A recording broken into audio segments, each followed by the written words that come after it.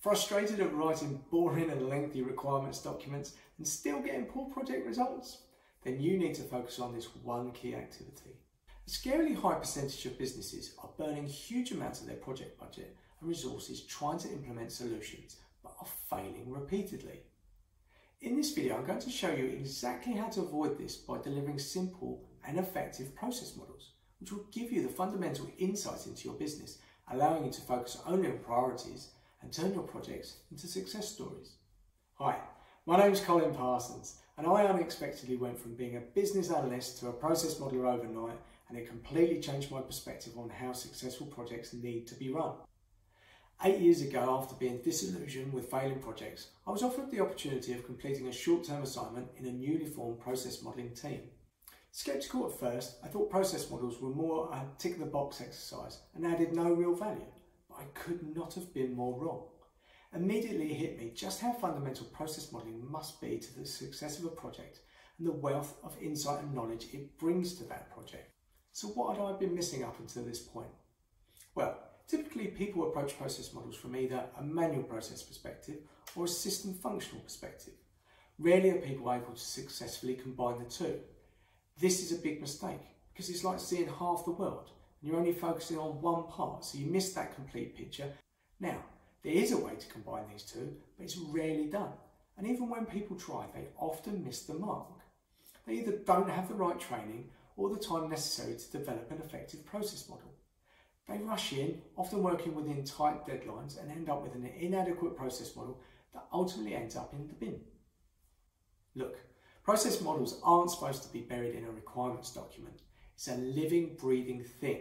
And once you learn how to do this properly, it consistently delivers the foundation that everything in your project will be based upon, giving you things like the end state vision, clarity over scope, and helps guide and navigate around those obstacles. All the things that projects struggle with until it's too late. It became clear to me that this processing modelling approach was so valuable but so overlooked. But the strange thing for me was that it was actually very simple to create. Just by following some simple principles, you could create a framework to build these models. But again, most people don't do this because they just don't know how to do it. So that's why we're here. In the next few minutes, I'm going to teach you about this brilliant approach. There's 5 key steps in building these types of process models. The first is to take a step back before diving into modelling out a process. Why is this important? Unlike other project activities, you can't just make it up as you go along. It's essential to give thought and structure to your models. To do this, you need to take a pause from the underlying process activity, spend time detailing out what makes a great process model. In my free training, I show you exactly how to get the most from this preparation stage and what people frequently miss out when they try to do this. Secondly, spend time building your process model framework. This framework must include detailing of key elements you need to support your process models. Defining these elements up front ensures you can consistently deliver the same format and design time and time again, and you're not taken off track by the whims of the day. I've repeatedly seen examples where process models adhere to simple and straightforward ideas on a Monday, but by Friday they've ditched all of these and introduced a ton of format changes and new shapes and concepts. But the result is the quality of the process model suffers and a significant amount of the value is lost. Consistency is crucial in process modelling as this builds integrity, which in turn builds trust with your audience.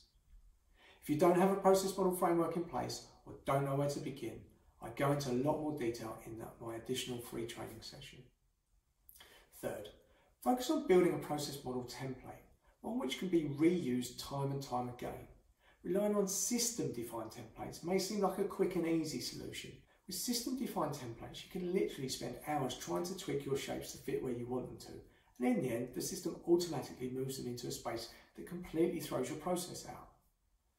Investing a small amount of time up front to build your own template is essential and should not be underestimated. When building a template, there are a number of key areas to focus on, and I cover these off in the free training if you need some guidance. The 4th step focuses on people skills and engaging with your audience. Most people ignore the fact that they will be speaking to other types of people when they try to get the information required to map out a process. But often overlooked is the subject of how to engage with the audience and what preparation is needed in advance of speaking to someone. Struggling to engage or get time with people who share their knowledge will cause a lot of headaches and delays, so you need to plan on how to get around this.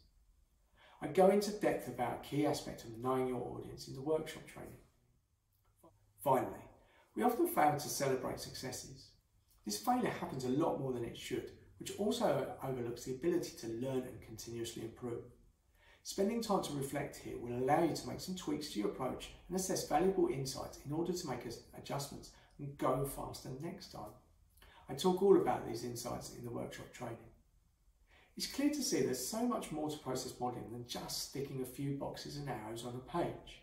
So, if you want to stop being stuck in this endless cycle of negativity and project chaos, where you're constantly struggling to even get the simplest aspects of the project agreed, such as terminology and scope, instead, you want to start to focus on implementing dream solutions that make huge impacts on your business and clients, then join me on the training session that is currently running. So, ask yourself, how long will you continue to work in failing projects until someone higher up starts asking questions and looking for people to blame? Make the decision to take control of your situation and start changing the way you view projects before it's too late. Don't just follow the project crowd and pretend to know what's going on. Do something about it and take charge by delivering powerful and effective process models. Sooner than you expect, you'll start building a network of relationships with business teams, managers and IT teams, and you will become the go-to person. Make the decision to take control of this situation. Start changing the way you view projects before it's too late. Then you can start feeling good about the work you're doing every day and make your mark in the world. Avoid the pain of feeling lost and confused in your projects. Stop waiting for your project to be cancelled so you can just move on to the next failing project. Instead, start making better decisions and following a different path and create something unique that brings massive value to you and your projects. So click the link below to register. You never know, it could change the trajectory of your career.